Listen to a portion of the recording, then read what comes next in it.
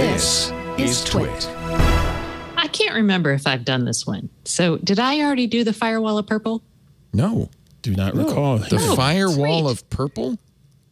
No, the Firewalla. So I've talked about Firewalla. This is a device you use on your router. Oh, I think you might have mentioned Firewalla before. Do you have one now? The gold and the blue. I do. So y'all probably saw you it when I have flashed my done desk. Firewall. I recognize the logo now. Firewalla. Yeah. But tell us so I about it, did because this- you didn't have one at the time, so I want to hear about it. I didn't. And The idea is installed this this is one and put it like back. a Raspberry Pi kind of a security appliance that you put in your network, right? Did you get the gold, Yes. or which one did you get? The purple? I got the purple, Okay. and I got that because I'm on a gigabit network, but I don't need quite the tools of the fancy purple. Right. I'm sorry, of the fancy gold. Right.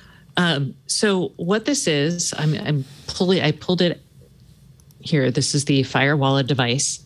And what I got it for is actually because I've got probably about 80 or 60 to 80 IoT devices on my network. And this actually shows me all the traffic on my network. That's really useful. Yeah. It's a lot. It shows me the traffic on my network. It shows me how many gigabytes or megabytes or kilobits, whatever they're sending. It breaks down by MAC address what things are sending data, where they're sending it to. So you can see things are going to like the People's Republic of China, if you would like, or to Colorado. I still can't figure out who's sending traffic to Colorado, but whatever. Can you I like block by country? On my Ubiquity, I block China, for instance. Can you just say, I don't want to? If I did that, some of my devices won't work. Oh, yeah, yeah. Oh, there's that. So, but I think it's a really interesting tool. It's good for this audience because y'all are super nerdy. It's not that nerdy. It's not hard to use at all. You download an app and you plug it in. That's it. It will also quarantine things on your network if you want. You can also set up VPN features if you want to do all that through this.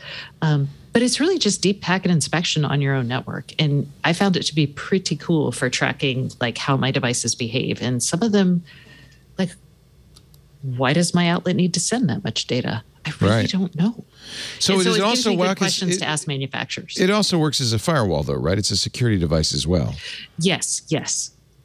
I'm less worried about that, but right. I know I should be. Well, you got parental controls on it, which is nice, and I presume it's got to add blocking. It mimics and some of the features that, like your Eero Plus or some of the Pi-hole. Plus services you might. Yeah. Oh, This is way easier than Pi-hole. It has its own VPN server. Oh, that's interesting. Yes. Oh, that's really interesting. Yeah. Cool. And you're happy with it? Didn't slow your network down? You feel like it was fast? It did not. And that's what I was like, because some of these can slow your network down. Yeah. I have not felt like this. So, and for everyone who's telling me I should segment my network, I counter with, if I segment my network properly, then my None of your IoT devices won't talk to my phone, and some of my it's so routines annoying. go away. Problem. Yeah, I've done that. I have an IoT.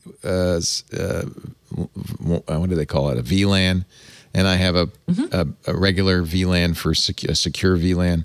But you have to then do all sorts of rules so that things can talk to one another. By the time you're done, it's like a pain. So how many devices? I'm just curious. I'm looking at mine. I have 83 devices. Unbelievable. I don't think I have. It used to show me, but it no longer shows me. Which map? This map? 40% of those are in the closet somewhere. I have 65. You have a better map than I do.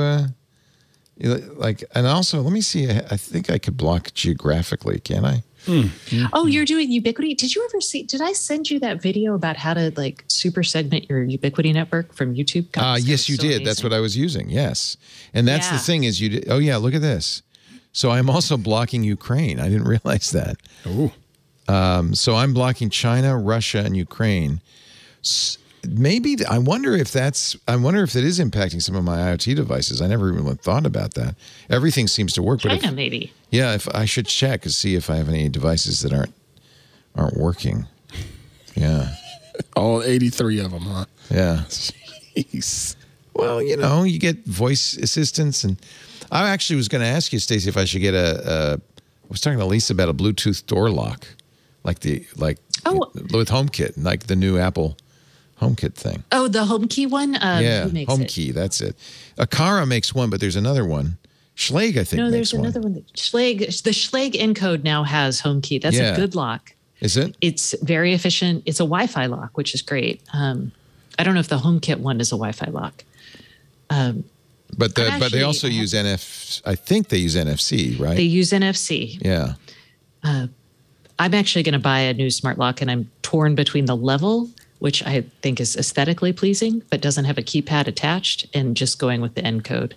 Some of these, apparently, they're very flexible. They will use varieties of ways to, including Face ID to identify, and thumbprint.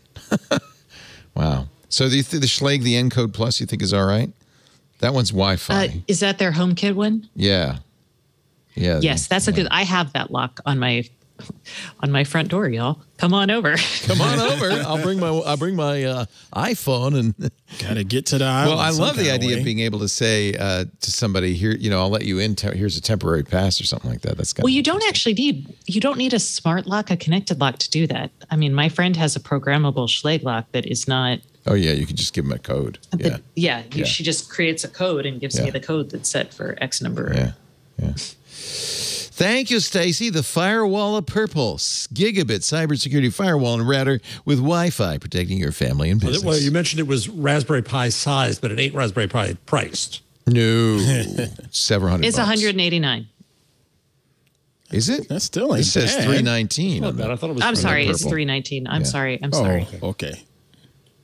There's a cheaper one for if you want don't the have a Stacey gigabit network, price, you please. can go down. Yeah, they have a variety no. of solutions. Yeah. Yeah. So if you have like a 500 megabit per second network, I can't remember if it's gold. There's the Blue Plus, which is $189. The Gold is the most expensive, $468. And there's the Firewalla Red, which is only $139, but doesn't have think it's the anything blue. inside. I think you want the blue. Teensy wincy. Teensy. There's all the different Firewallas.